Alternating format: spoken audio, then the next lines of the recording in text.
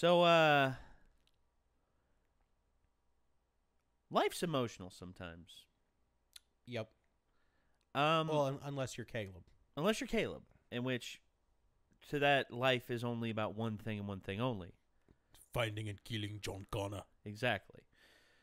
Whereas here with WhatCulture Wrestling, they bring up 10 emotional WWE moments that made fans cry. I've watched professional wrestling. There have been phases where I watched it like religiously, and then times where I tapered off and I didn't pay attention at all, and then I go back and watch it religiously again. Right now, I'm kind of in the middle. I watch it and I pay attention to it, but not to the same extent. Like you can tell, like I can name a lot of the people who are wrestling right now for WWE, but at the same time, I don't know all of them, and I don't know their storylines. And honestly, I love AJ Styles, but I do not know where his storyline is right now. I think he's fighting Dean Ambrose. I mean, I don't know, but I have never followed wrestling super closely. There was a point where I would just be like, this was early in John Cena. oh, He was still, the thug and not, upstanding, all American whatever. But I would tune in and I'd be like, okay, this is neat, and it would be something that I would watch and occasionally laugh at and just be like, oh, why did this happen? Never really got super big into it. Micah, what about you? What's wrestling? there you go. So Now, okay, so you have a big fan, a kind of fan. Now, and wait a a minute. and- Now, and- hold on, Micah. I'm going to say 2 words to you. Miss Tessmacher. There it is. That's See, funny. he knows. No, I have friends that are into it, so I have seen a little bit, but not much. Okay, But, Miss Tessmacher was my favorite. there you go. Well, I there mean, you go. Velvet Sky was in there too, so that's pretty good. Anyway, but it's like, yeah, Micah, come on, you know more than you're letting on. Let's be that real. was clearly a joke. Anyway, Anyway, I've cried a few moments in WWE. One was I cried when WWE wasted Diamond Dallas Page. Diamond Dallas Page was my favorite wrestler in WCW, and I was anticipating him coming to WWF because people had been talking. Oh, he signed with WWE. I'm like, oh, how's he going to debut? And then they did the stalker angle with the Undertaker's wife, whoa, and No. they made DDP the stalker, and I was just like, no. So basically, it's like, all right. So not only did they make him a stalker, they set him up for the Undertaker to just destroy him. Yeah, they made him. Yeah. They made him a tasty meal for the big dog in the yard, this was actually during Biker Taker, like Biker Undertaker, when Undertaker instead of being the mythological dead man who follows Paul Bearer with an urn, now instead he was Which, to be fair, is kind of his best bit. Oh, no doubt about it. And then there's the biker version. Which, okay, at the beginning, I was excited to see, Undertaker, he's in a new persona. And then it wore thin. Quick. Yes. And then it didn't end as quick as it wore thin. Yeah. So, yeah. But anyway, during my times with watching WWE, I've had moments. Let's see if any of them are on here. Here we go. And I thought of one when Eddie Guerrero passed away. That one got me. that one got me too. Yep. I did like the episode of the A-Team where Hulk Hogan guest starred, and that was pretty cool. Yeah. He picked up a car. This surprises me not at all. Not at all. Here we go. Damn it, Hulk Hogan. There aren't many things that can make a wrestling fan cry, with the exception of Damien Sandow's career and the phrase involving Heidenreich. WWE's adult fans are a jaded lot, often championing villains over faces and rejecting sincerity like it's bad scampi, but there are some moments where WWE has melted even the most calloused heart. I'm Adam from WhatCulture.com, and with a single tear running down my cheek, these are 10 WWE moments that made the fans cry. Number 10, Edge retired. When the rated R superstar became the retired R superstar, fans were shocked. There was very little pomp, no warning. Edge came out to the ring and dropped a bomb on people. When he said he had to go, you could hear people cry out in shock. Edge then delivered an extremely heartfelt 10-minute speech, during which he thanked Christian, his best friend of 27 years, for helping him come to terms with it all, and went through a short list of his career, from the Brood to flash photography to live sex celebrations. As the crowd took to their feet to give him a thunderous standing ovation, men around the world went a bit quiet, then went like, it's allergies. It's allergies. it's nothing. Don't look at me. Number 9, Jerry Lawler's heart attack. Say what you like about Michael Cole, and many people do, in capital letters using words that would terrify a docker, but he handled himself with class and dignity on September 10th, 2012. On that night, Jerry the King Lawler had a heart attack live on air. It was left to Michael Cole to keep the audience at home informed. It's clear from his slightly wavering voice and his difficulty with maintaining eye contact with the camera that King meant and still means a lot to Michael Cole, and maintaining a professional composure so as not to worry the audience at home, whilst not knowing whether or not his good friend had died, is a heroic feat. It's one of the most effective babyface turns in WWE history. Number 8, Randy Savage and Miss Elizabeth reunite. Randy Savage and Miss Elizabeth were the best on-screen pairing since Sable, boob joke. And when they got married at SummerSlam, hearts were warmed by the only WWE wedding to ever not end in betrayal and body slams. Then Savage turned heel and left Elizabeth for the sensational Sherry. Elizabeth was heartbroken and would be reduced to watching on from the crowd, sad to see her guy fall so far. After Savage lost a retirement match against the Ultimate Warrior at WrestleMania 7, Sherry turned on Savage, literally kicking him while he was down. Elizabeth said, "That's all I can stands, I can't stands no more," and cleared the ring. Savage and Elizabeth reunited to the delight of the crowd. What a woman and what a man. Number 7, I'm sorry. I love you. Everything comes to an end. Even you, the viewer, watching this at home. Good luck with that. WrestleMania 24, and Ric Flair was wrestling with his long career on the line. If he lost, he would be forced to retire, and it was Shawn Michaels that was tasked with the job of finally taking out Old Yeller. Fans could predict it was coming, but they weren't quite ready for how it went down. With tears in his eyes, Flair staggered to his feet, seeing his career flash in front of his eyes. Shawn Michaels looked across the ring from him and said, "I'm sorry, I love you," and ended it with sweet chin music, which I think is how Old Yeller ended as well. As soon as the pinfall sounded, HBK kissed his hero on the forehead and immediately vacated the ring, leaving Flair alone with thousands of emotional fans.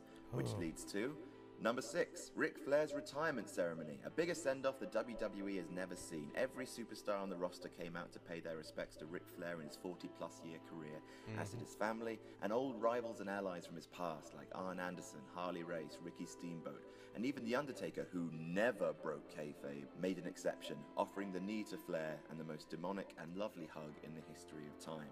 Not only was this all just too much, but it was the little things like Flair strutting one last time or dropping an elbow on his jacket that really plucked the heartstrings. Of course, Ric Flair went on to wrestle like a dozen more matches, but...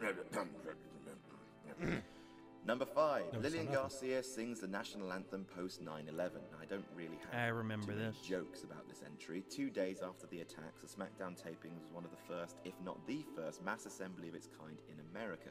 With people unsure whether the country was still under attack, Vince called terrorism a jabroni and went ahead with the show, resulting in a highly emotional SmackDown, which are 2 words that don't really seem to go well together. But no moment from the show was more powerful than Lillian Garcia's rendition of the national anthem.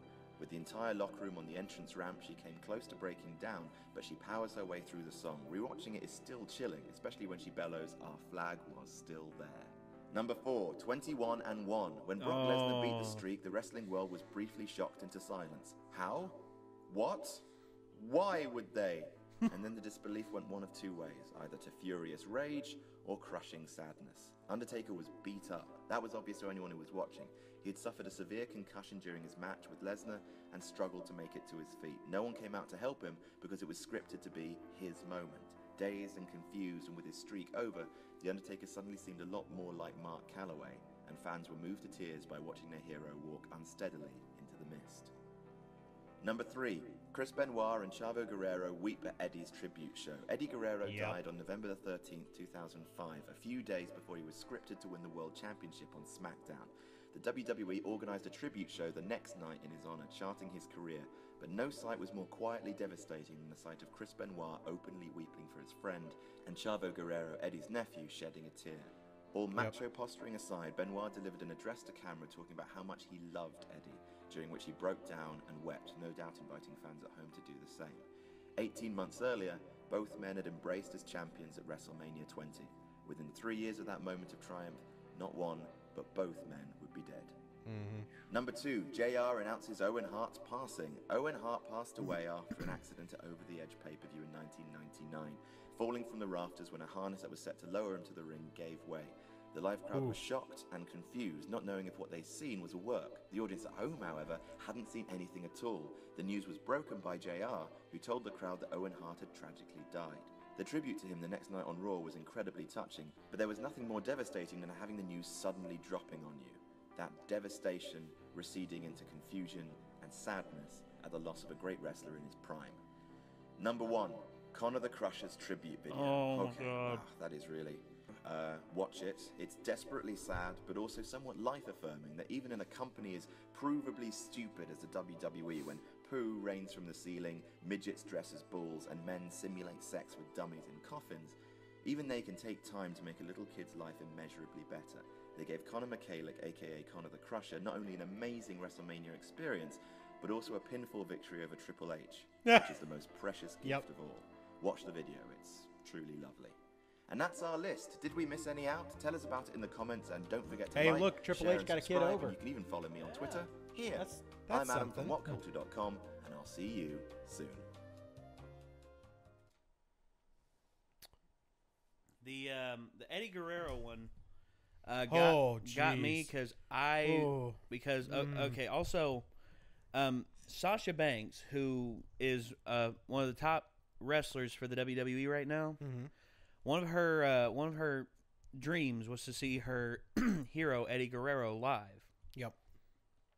She was there, and she was not sure, and she did not know that Eddie had passed away. Oh, jeez. Instead, when people were carrying "Rip Eddie" signs in, she thought that they were, kind of a play on, because Eddie was feuding with the Undertaker at the time. Oh, yeah.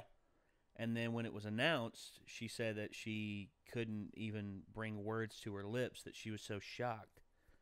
And she just next thing you know, she found herself on the floor just crying, and her mother had to pick her up and hold her. Oh, and good Lord. You see, I've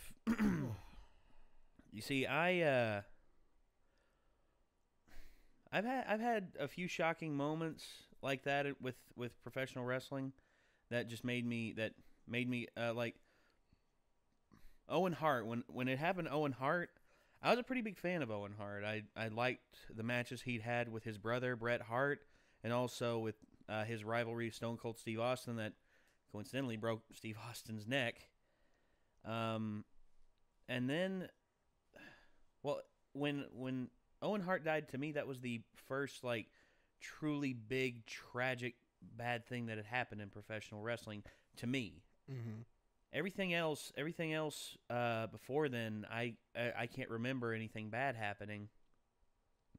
And everything else until then, and everything else up until that point, I didn't know about because the internet didn't exist. Oh yeah, for me, and I was pretty much just I had to go with what I could see. But yeah, and also Conor the Crusher. Have you seen that? I haven't. Conor the Crusher had an inoperable form of cancer, and he was going to die. So WWE granted his wish and gave him and pretty much gave him the experience of a lifetime. Brought him in. He met every wrestler. Every wrestler signed his shirt. He got to go to WrestleMania 30, and he watched as his favorite wrestler, Daniel Bryan, won the WWE World Heavyweight Championship in front of everybody. And I watched that video, and I was just like, "Whoa!" That you have those moments where you're just you can't you want to take a moment to assess things, but your mind's not letting you. Your mind's just like, wow, just your mind pretty much just it stops itself to it's like it stops and it just recollects that. It's kind of like how you equate your OCD sometimes. Your mind just stops on something. Yep. That's how I felt with that. It was just, to me, it was so emotional. It just caught me. And yeah, Professional wrestling's not supposed to make you feel that way, man. Professional wrestling's not supposed to make you feel things. What are you talking about? Yeah, pretty much. That's that's my mentality. Yeah. Just allergies. Yeah, fine. Just don't know I what you're suddenly talking have a lot of things in my eye for some reason. about. Just There's both some- eyes. It's in both eyes. There's some sort of fluid. Who's been chopping onions? Who's been Not- chopping onions? It's not me. Hmm. You know how I feel about onions. Yeah, I'm aware. Same here. I hate onions. I blame you. Blame it on the onion. Blame it on really. Mm-hmm. Well, I'm never cooking for you guys. Clearly, this is your fault. Clearly. No, but seriously, I was thinking about nope, not now. I was gonna make y'all some chili. Ain't doing it now. Oh. Because there's well. onions in it. Yeah, there is onions in it. Bleh. Bleh. You can't even tell. All right. Well, everyone, that was 10 emotional WWE moments that made fans cry by WhatCulture Wrestling. WhatCulture Wrestling, they're doing a lot of really good things. I mean, they've got their own promotion and they're killing it. They're doing tremendous with it. I mean, they managed to bring in Kurt Angle, Matt Hardy, Cody Rhodes, friggin' just Alberto Del Rio, well, Alberto El Patron, that he's now known as now because Del Rio's marketed through WWE, and